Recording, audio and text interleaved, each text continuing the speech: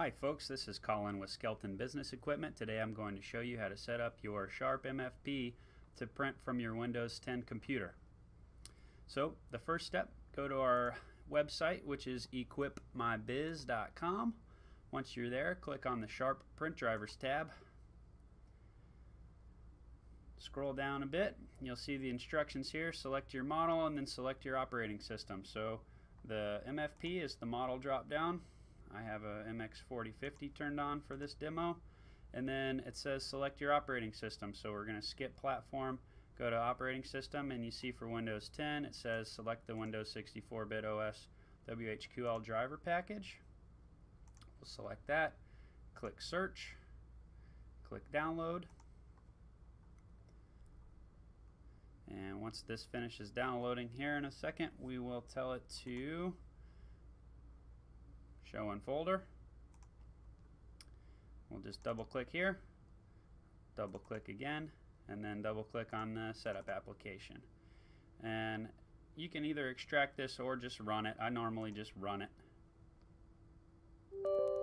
It will ask you if you want to allow the app to make changes. Click yes. It'll ask you where to extract the drivers. Just click next.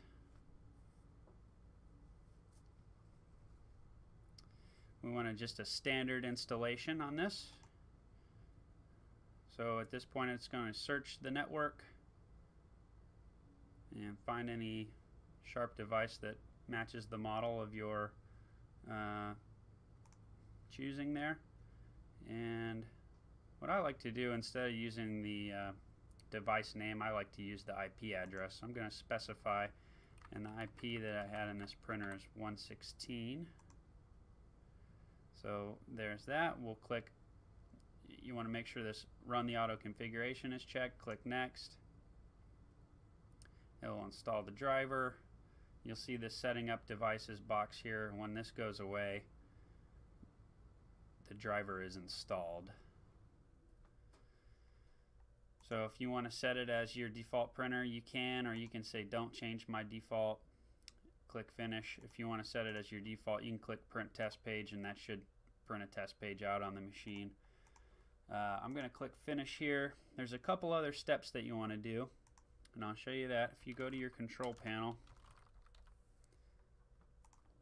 go to your devices and printers menu, and here's the machine we just installed. So I'm going to right click on this and go to printer properties, and on the configuration tab you can see that it's fully configured here.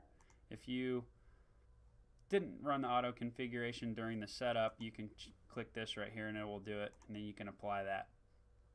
Then I go to the General tab, click Preferences, and I default the two-sided printing to none. It comes on long edge by default. We put that on none, and we change the color mode to black and white, and that will help keep down your printing costs.